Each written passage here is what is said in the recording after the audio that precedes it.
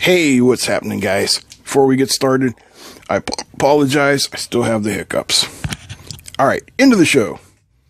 What we got here is an interesting little ESP32 board. It's based on that ESP32 room chip. And it has a built-in OLED. So this is pretty neat. But one thing I don't like is how we have the ESP32 and the OLED on this top side, and our two buttons are down here on the bottom. I wish they could have found room to put the buttons on the top, but I guess they can only do what they can do, right? Here's an enlarged picture I took of the chip just so that you guys can get a better view. In this dark area here, I mean, it's just like this right here. There is nothing to see. So this is your AMS 1117, which is a voltage regulator. We've got our process here. We've got a boot and enable switch, two diodes, big diode there.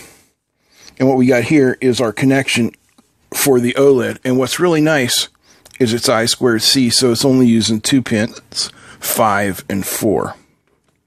Now, if we look at the top sheet, or the top of the chip,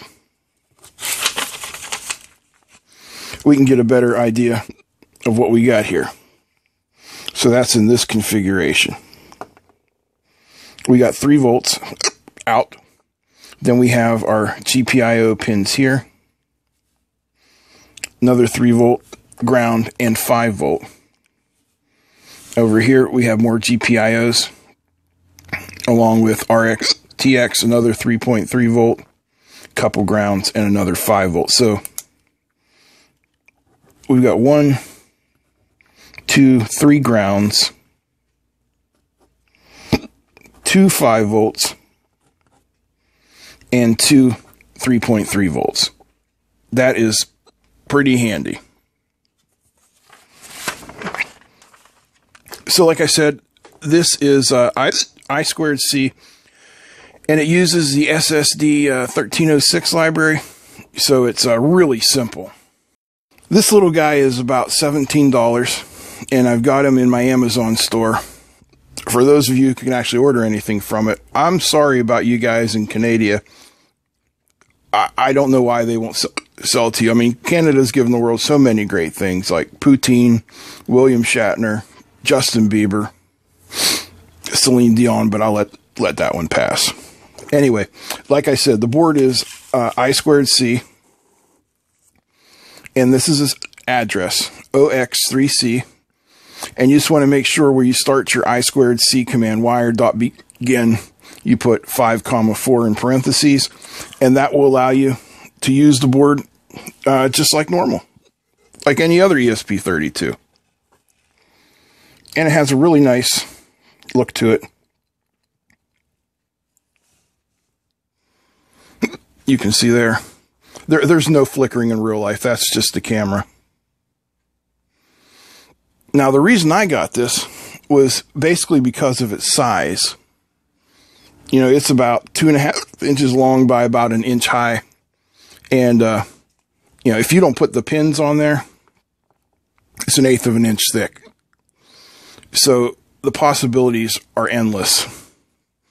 It's got a couple built-in sensors, including a touch switch, which is very nice. You know, actually, I think it has 10 touch switches, capacitive touch sense switches, Bluetooth and Wi-Fi.